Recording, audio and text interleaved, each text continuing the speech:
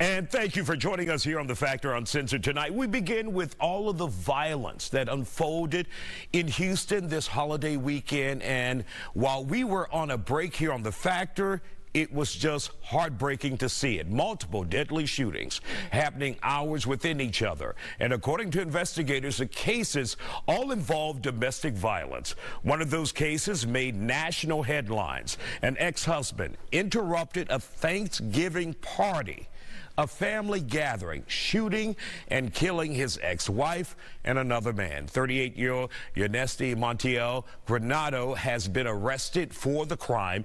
He's also injured two others in that case.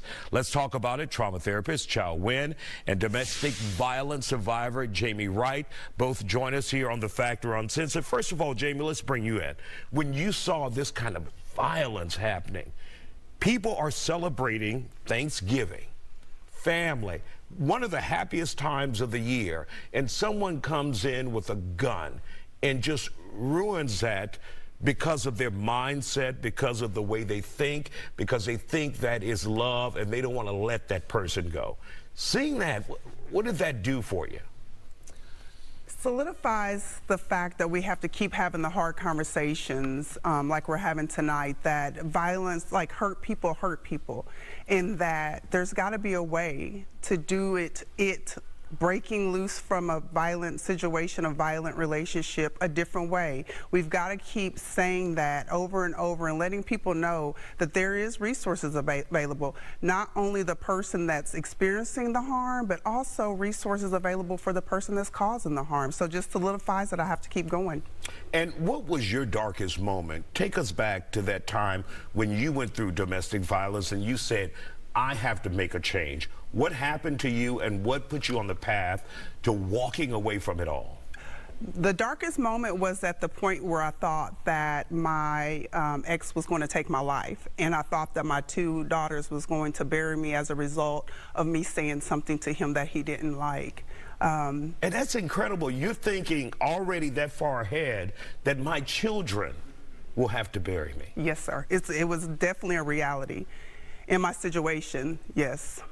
And so, Charles, we see these kinds of incidents, these kinds of tragedies in our city all the time, but it gets worse in the holidays because those who, the abusers, those who take control of people lose that control.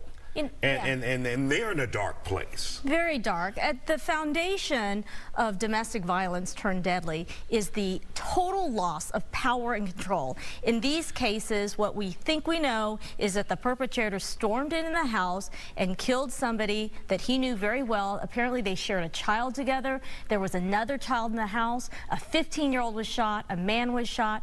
That entire family dinner get-together was terrorized because of that night. And did you know last year there were 204 domestic violence homicides in the state of Texas, 75% of which happened inside the victim's home. So that statistic holds very true in this case of domestic violence Thanksgiving homicide. How horrible is it that during the holidays, Thanksgiving, Christmas, New Year's, what have you, that there are stress factors just like there are during COVID, right? That the stress factors of inflation, of finances, of a perpetrator staying home with his victim and a victim staying home because the holidays can be very stressful, can escalate into such violence. We do need to shed light. We appreciate you continuing to come on, Isaiah, day after day, night after night, to talk about this issue, to let survivors know that it doesn't have to be this way. They don't have to be alone. There is help.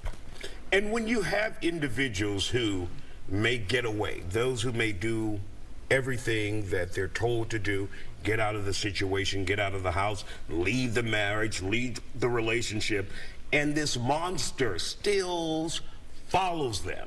That monster follows them, and still claims their lives. So many victims do the right things. They file protective orders. The justice system meant to protect them may not protect them.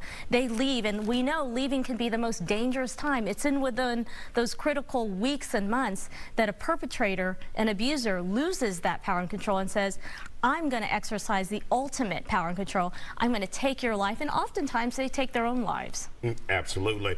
And when we talk about the individual who has the power, and you as a victim or a survivor got out of the relationship, should you always have your guard up for that person if they are a dangerous person, if they are a violent person? Absolutely, Isaiah. In my humble opinion, I'm my best advocate.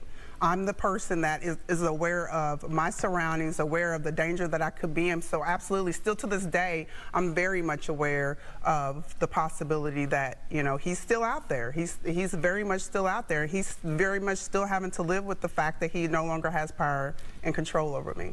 Survivors got to plan for their safety. We stress something called safety planning. You know, where are the keys? What's your exit plan? What's your code word? Who are your friends that you can talk to? We hate that the onus has to be on the victim to protect him or herself, but oftentimes it's necessary and it's imperative. And it's in your best interest. Can save your life. Yeah, absolutely. And for those who may take the route of getting a restraining order, many people find that that's extra work. We're putting this person in the court system. I don't know if I want to do that. But would that be a good idea to have that constant restraining order on that person who could do you harm? You know, it's a case-by-case basis. We know that a lot of survivors are in real serious danger, which is why protective orders are there. But we also know survivors can heal and get counseling, supportive counseling, like the work we do as a trauma therapist. It really is a case-by-case basis, and the severity of your safety, and that can be done by a safety assessment, by community-based organizations, by counselors. And for those who would want more information on your organization, where can they go, Chow? They can go to your website. I work at GEM Wellness and Counseling. I also work at the Texas Family Nurse Examiners, and we have free support there as well. All right. Jamie Wright, Chow Wynn, thank you both for joining us here on the